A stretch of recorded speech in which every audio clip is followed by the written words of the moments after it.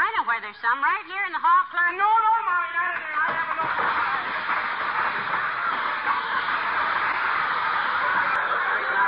One of these days.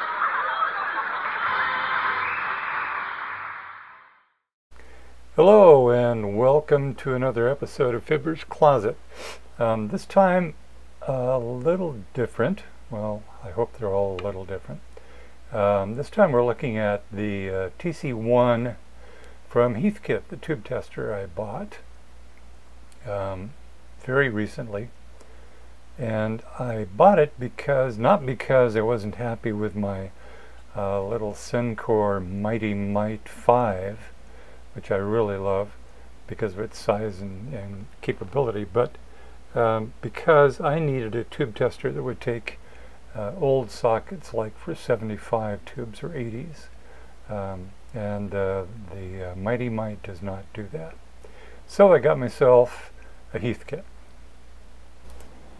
Heath was an interesting company, founded in 1911 as an aircraft company by a guy named Edward Heath, and they sold the Heath Parasol as a kit in 1926. And unfortunately, Heath died in an airplane crash in 1931. The company was purchased at that point, or 1935, by a guy named Howard Anthony. And he focused the company, instead of on kit airplanes, on making accessories for small planes. And they survived the war, and after the war, Anthony decided that electronics was the big thing, big coming thing, sparked him to buy a warehouse full of leftover parts from World War II. They did get into electronics. They introduced their first kit in 1947, the O1 oscilloscope. Cost $50. 2 years later, they introduced the TC-1 tube tester, which is what I have now. I got involved with Heathkits years ago. The first one I built was a voltmeter, VOM. The last one I built was probably one of the last Heathkits you could buy, which was an H89 computer in the late 70s, probably 79 or so. Had a couple of Zenith Z80s, as I recall. Wrote an article for it on the assembly of the computer. I enjoyed that for quite a few years. Finally gave it to my son. Don't have a clue where it is now. This is the Heathkit TC-1 I got. I got it for the reasons that it has the old-fashioned sockets in the upper left and can test tubes made in the 30s.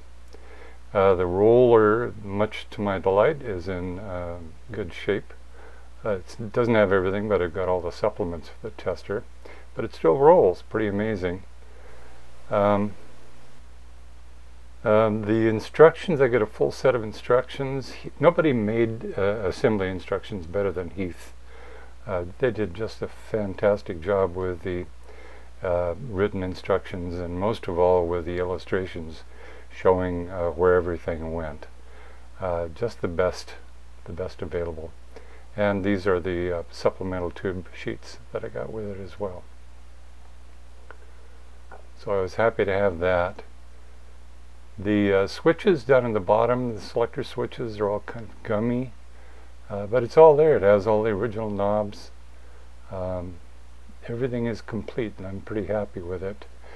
I'm going to take it apart, though. I know the knobs and switches all need to be cleaned out, and I'll check the caps as well. The tester has a wooden base, came with, at one point this one had a cover on it apparently. You can see where the hinges used to be and latch. Long gone. I don't know if it came with a cover originally or not.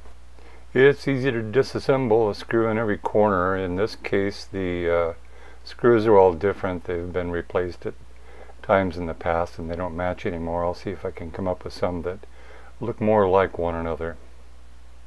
Inside the case it looks good. The only problem that I can see is there's a missing corner brace. One of the corners of the chassis doesn't get screwed down because the corner brace is missing, so I'll replace that. Inside it's clean and relatively unmolested, as Uncle Doug likes to say. So everything looks pretty good at the initial glance. There's only one old waxy cap in there, and it actually tested good. I just replaced it anyway because that's what I do with old waxy caps. I don't trust them. This one isn't being strained very much though. As you can see, the rotary switch looks pretty gummy. All the switches look about like this. And here's the collection of 4 carbon comp resistors that I'll have to take a look at for sure. Tucked up under the power transformer is the selenium rectifier. You can just make it out there. That tests good, so that can stay. We'll take a look at that transformer in a little bit. It's interesting, to say the least. And here is the line adjustment potentiometer. It's actually a 10-watt rheostat. Don't see those anymore. It's to adjust, to make sure that the voltages that are being passed around in the circuit are appropriate for the line voltage. So you center the meter using this rheostat. Trouble is, with modern voltages, this thing was built when voltages were somewhere between 110 and 115 volts.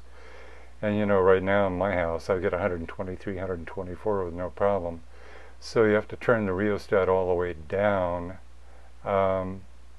You know, so it doesn't quite center anymore, but that's probably okay. In close examination, I did find a cold joint on the rheostat, which fortunately is easy to repair, but it was the only one. Otherwise, it was a well-built kit. So to work, I covered the scrolling paper with plastic wrap, and then began cleaning those switches, that bank of switches on the right. I really didn't want to get oil spots on the paper roll.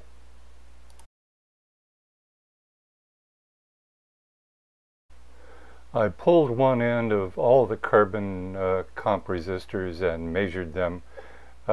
Mostly they're precision, silver and gold band, just 1 or 2 brown bands. So I measured them all, and turns out there were 4 culprits, 4 that were not in spec. These guys right here. So they were replaced. It's amazing how much smaller a 1/4 amp or 1/4 watt resistor is today than it used to be.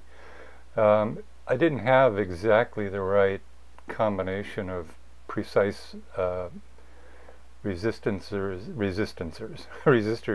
so I had to make some up, but I came very close. I'll show you the results.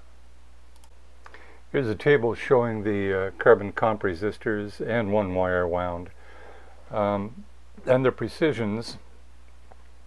For example, TC-1 was supposed to be 360 at 20%. It was actually 500.